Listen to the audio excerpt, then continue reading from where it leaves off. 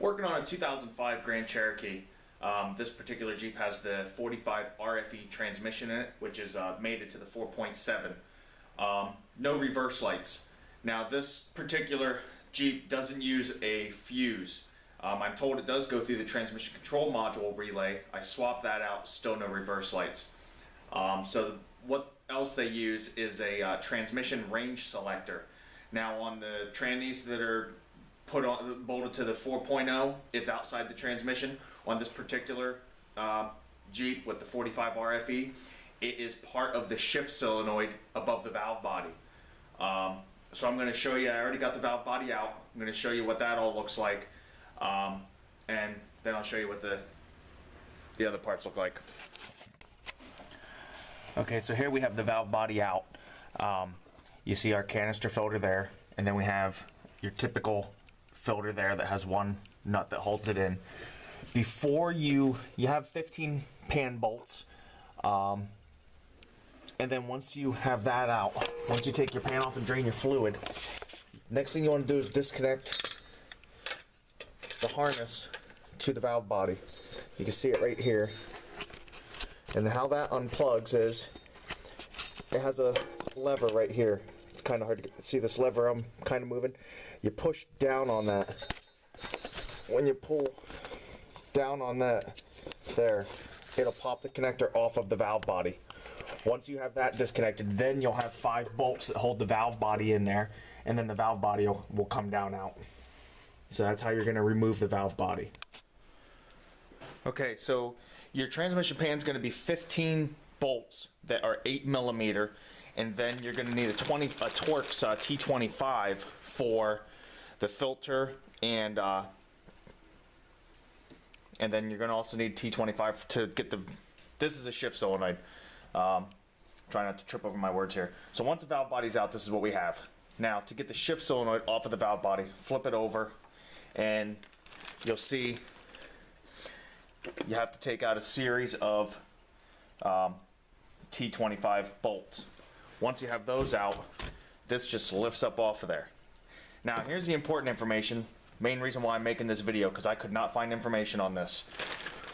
On the 99 to 03, and this is a 2004, you'll see that that's a black connector, this is a white connector. When you switch from the black to the white, which is what's going to happen when you order a new one. They had issues with these. The white plug is how they tell the newer ones from the old ones. When you do this switch, on the 99 to 03, you're also going to need a new cam plate. It's also called a rooster tail and some other things. Now I'm going to show you the paperwork that came with the new solenoid. See if I can show you in the camera here, and you can pause the screen to read it. I thought this was interesting. I could not find information on this at all, and then here it is right here on this paper. See, if we can get that angled right.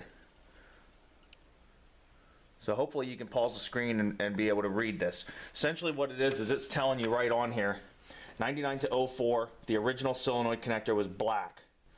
That you're going to replace it with a white connector and a new code plate. This rooster tail, cam plate, code plate, it's got about 6 different names. Then it tells you from the 04 to 2011, it's a white connector, and you're going to replace it with a white connector.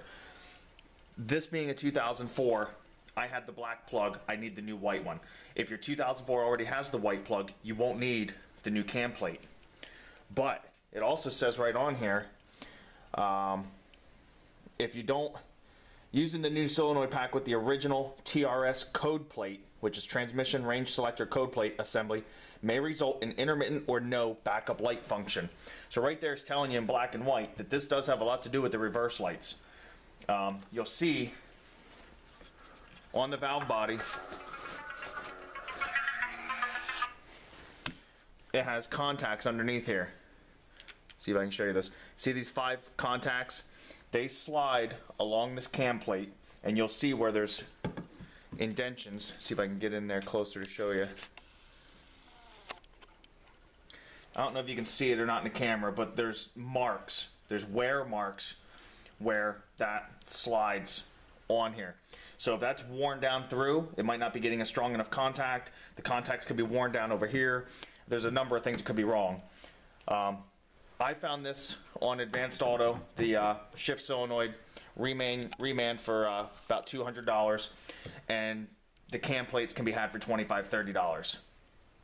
So I'm hoping I helped you out here. I know the reverse lights on these Jeeps trick a lot of people. There's it's very tricky, and then when you get reading online and you can't seem to find a definitive, what transmission range selector do I have?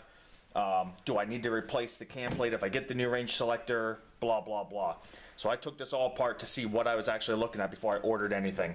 And again, if you have no backup lights, it's going to be your transmission range selector. It is part of your Shift Solenoid pack, which is this. And when you order a new one, you're going to be ordering one with the white connector. If you're going from the black connector to the white connector, also get the new cam plate. So I'm going to be doing a filter fluid change, get this put back in there. This is a $200 core on this also. So hopefully that helped you out a little bit. I'm going to get this all put back together. And I should have reverse lights then. So thanks a lot, and again, hope that helped you out.